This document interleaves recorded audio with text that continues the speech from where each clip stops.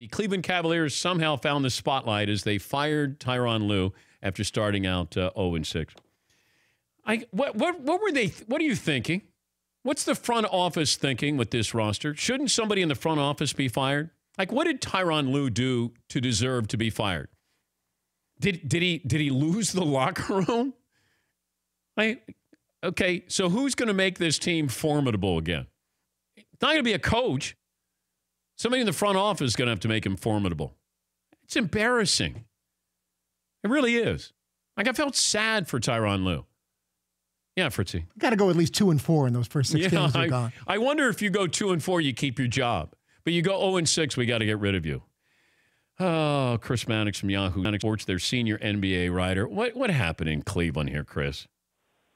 You know, Dan, my understanding is that there was a disconnect between Ty Lue and the front office / ownership about who should be playing right now. I mean, Ty, as you saw from, some of the Instagram posts after the fact, but there's a strong bond between Ty and the vets on that team, the J.R. Smiths, the George Hills, the Kevin Loves. I mean, these guys went to 4 straight finals together. And the message coming from the front office, from what I'm able to understand, is that we need more of, Colin Sexton. We need to play these young guys as we, effectively tank and try to rebuild that way. So I think that's where the disconnect was greatest, and that's what cost Ty's job.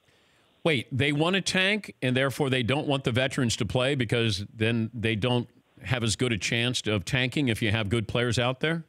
Well, I don't think the word tank was never used necessarily, but it's, when you're playing a rookie point guard 35 minutes a night or whatever it is, that's what you're doing. I mean, Philadelphia did the same thing for years. When you're sitting your more talented guys in favor of younger players who are going to make more as mistakes, it's just a matter of semantics to me. Man, 6 games in, if they went 2-4, does he keep his job? 1-5, does he keep his job? I really think, Dan, it all depends on who he's playing at that point. I do. I mean, I don't think it was. Look, this Cavs team stinks. Like they're really bad, and nobody's surprised at that.